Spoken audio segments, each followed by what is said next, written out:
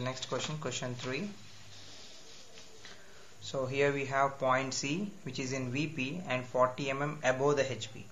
So the point lies, okay, is in VP and 40 mm above HP. So I'm going to draw another quadrants.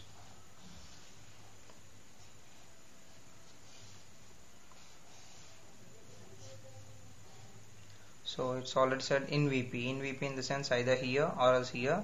Okay, so we have above HP, so let us take over here. So the point name is capital C and the distance over here as given is 40 mm, and this is going to be our front view and this is going to be our top view.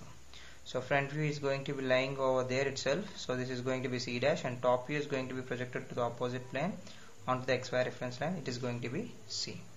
So now let us draw the next projector. So first and the foremost, let us take 25 mm distance apart, and the point here we have point C on XY reference line. So this is point C, and we have 40 mm distance, that is C dash.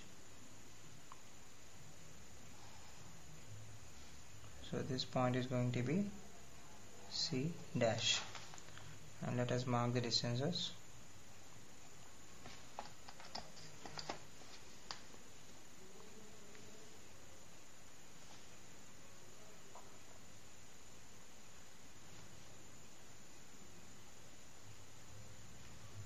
The distance is about 40 mm.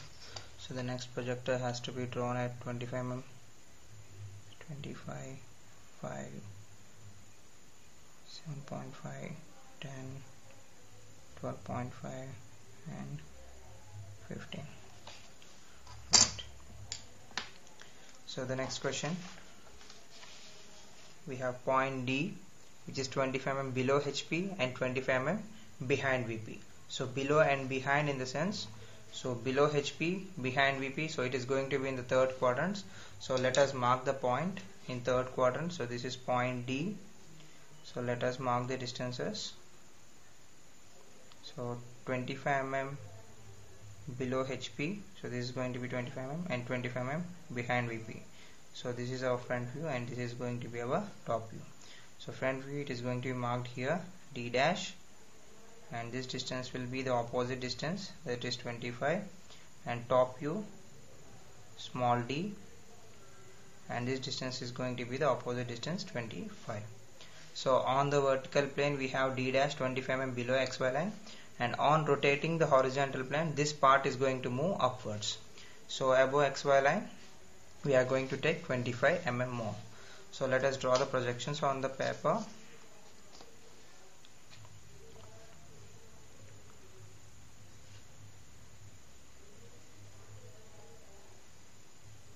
So 25 mm above, so this is point D, and 25 mm below, this is point D dash.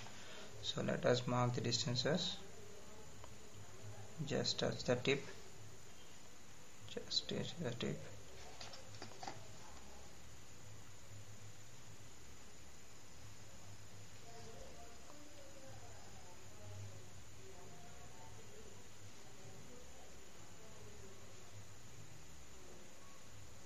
This is 25 mm and this is going to be 25 mm. So let us move for the next question.